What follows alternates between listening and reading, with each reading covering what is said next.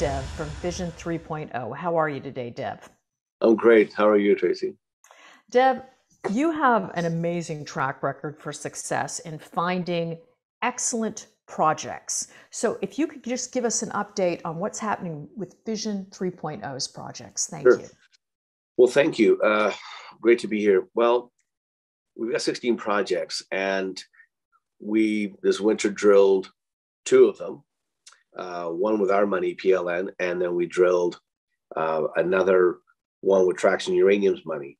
We're quite happy. We haven't got the results in the second half, but on the PLN, we've certainly identified a corridor now which runs parallel to where the three other major deposits just below us. So that was positive.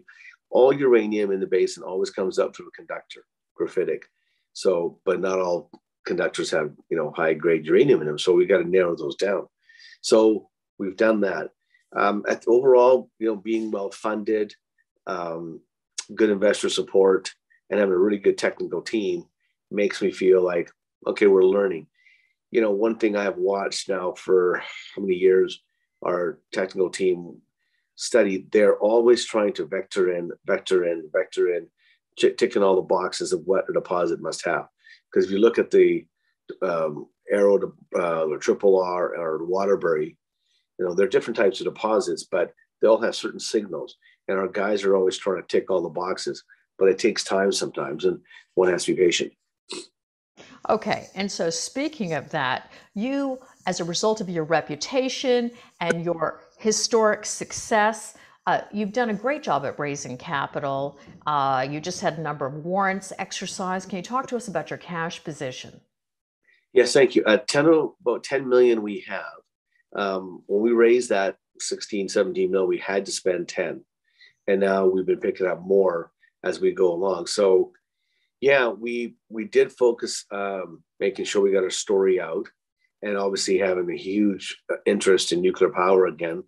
We're able to, when you market some good volumes, allow the warrants to be done. So we're very fortunate that way. We just now need to make a discovery. So what have you done yesterday is what are we going to do? So in that perspective, the pressure's on the team to make another discovery.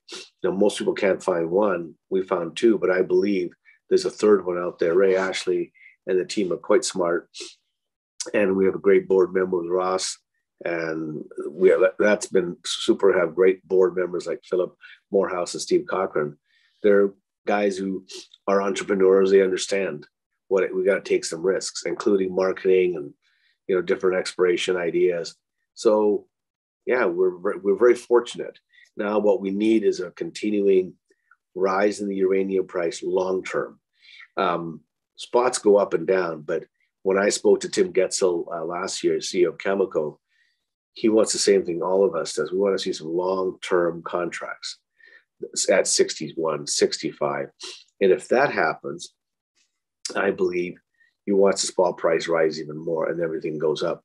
There are two factors that I can lead to it. One, Grosskopf is able to get spot listed on New York Stock Exchange, which he believes access to a ton more cash coming into it, and he'll drive the uranium price up. The other is just seeing if the U.S. legislators say that, hey, and they've started the process. When it goes through or not, is they put a bill in that said, no more Russian uranium, Kazakh, forget it.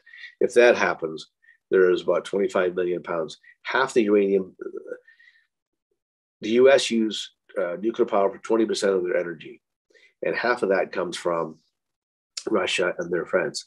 Well, that means every 10th light bulb in the States is Russian uranium. So if the politicians push that out, you can watch the uranium price go up again. So if I'm correct, the uranium spot price has increased. The increase in uranium interest has increased due to the appreciation from Europeans, for instance, as nuclear energy, as a clean tech source of energy.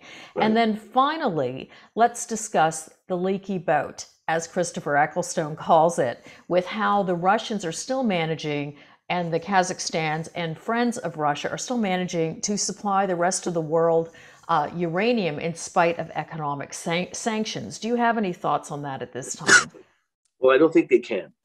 You know, almost 50 of Germany's coal. Like they're number one. Look at Europe. There's one country in France. France has their own nuclear power, and they were going to bring it down. Now they're saying we want more. Absolutely, they can't do it. Germany cannot shut down financial relationships with Germany. Otherwise, so Russia, because they can't buy their uranium. 50% of their coal, like 30% of their oil, so much of their gas, they can't. So it's a dream if people think that Europe's going to shut down their financial relationships with Russia. So I don't think it can happen. Now, it can happen in America because in the States, they only need 25 million pounds. They can get that easily from Australia. They can get that from Namibia and definitely Canada, obviously, because there'll be a time in order for the Cameco to crank back MacArthur back up. It'll take some time, but we can supply it. So, but the reality is there's a lot of, I believe the Kazakhs, people said never sold for a long time. Ituchu, as I know, doing things with them. I think the problem is they won't sell to this, but there's always some kind of rogue country out there that will buy it and package it back up under their name. But everybody knows what's going on. And so I'm not counting on that piece to drive uranium. What I'm counting on is the wake-up call that the world has seen is that wind and the sun are not the intermittent power. They go up and down, and you can't live on that. People want to cook, 5 o'clock to 8 o'clock. They don't want to cook at 3 o'clock in the morning. So we need power. It has to be stable. It's base load power. We can hold it in a spot. And only one answer for that. If you don't want your either pollution, or perish, is that the two things people talk about? So nuclear is definitely, and that's why you're seeing Buffett and Bill Gates build a reactor in Wyoming. Rolls-Royce is now doing heavy homework, SMRs, because they believe that's better than a massive nuclear. And I'm with them. I think that's the answer. When little towns can put up a nuclear plant to run everything without pollution, rather than diesel. Of course, I urge everybody to do their own due diligence, but you'll see that Dev has an incredible history for actually locating real sources of uranium. And on that note, when should we anticipate some drilling results in these 16 projects, correct? We should get some in the next 3 to 4 weeks, and a batch, and we should be able to get another batch in about 3 months. From the one advantage of drilling for uranium is right away how much radioactivity, and then you get the actual assays. So we're waiting for those results to come in. So they'll start to roll in over the next few weeks. Well, Dev, thank you so much for joining us and providing us with an update for Fission 3.0. Thank you. Thank you for your time.